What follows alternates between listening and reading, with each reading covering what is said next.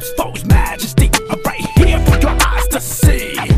Yo, they don't think I'll do it, hit drop that knee. Hard as steel, up in the deal, knowing what's real, so I'm willing to kneel, willing to bow, willing to pray, willing to say, Christ Jesus, my Lord. Oh yeah, up in the spirit with a Blackwell sound.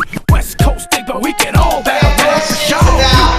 So I fight southpaw. So from here, how am I going to do my front leg? Okay. Again, Isan, Central. There, do the change up. In the south, we don't do a change up. Okay, so for the Isan ones, we're here. So you gotta find, when you change up, you gotta find your pivot spot. Okay, so that's the whole important here. I'm here. Can I find my pivot spot? In the south, we don't do that. We just step. Okay. It's a little bit sneakier.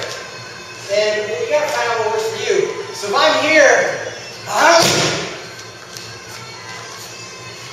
because I can see a change up. Okay, maybe get out of the way. But if I'm just stepping, you don't know what I'm going to do. Okay? So that's why I like to step.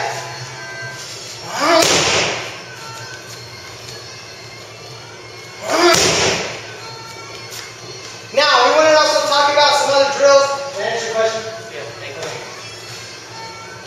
The other drills that like Muay Thai 101 is you have to be able to block, step, step, kick. And you can practice that against the bag. From here, block, step, step, kick. That way you're not kicking with your foot, you're kicking with your shin. You got to practice that step. And some of you guys are doing that and you never even thought about it. Because you know my shin bone better hit the target, so your body just naturally steps. But it's kind of good to be conscious that if you're a block here, step, step, kick. Same with the other side. If I block here, step, kick. Or you can do it one time.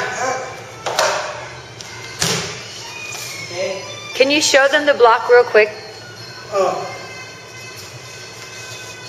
Again, I like the style where your body's always perpendicular. Yeah, so vertical. Vertical. Stand straight up. I like the style where you're leaning over and stuff like that.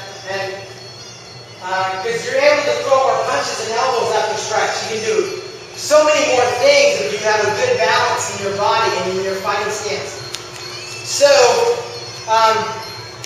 one of the ways that I like blocking the body kick, right? You learn the toughest kick in the world, the most powerful kick in the world, but how do you block it?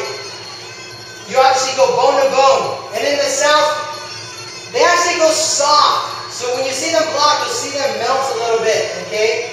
But another way, they'll try to deflect it up.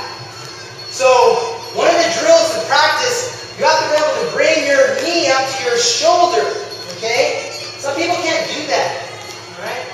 So when the block comes, it kind of goes, ooh, kind of like, it's just not this hard rock block. Try to be as soft and deflected as much as possible. Okay, and those of you who banged your bones, you're like, yeah, I want to be as soft as possible. So, in my fighting stance here, I would go like this, okay? Now, I like doing upside down V. So I'm in my fighting stance no matter where I'm at. If I go to a block, I'm here. Knee on the inside, okay? And if you can even deflect up like this, or push with your opposite hand. So I'm all bone here. I'm all bone here, okay? So that's the block.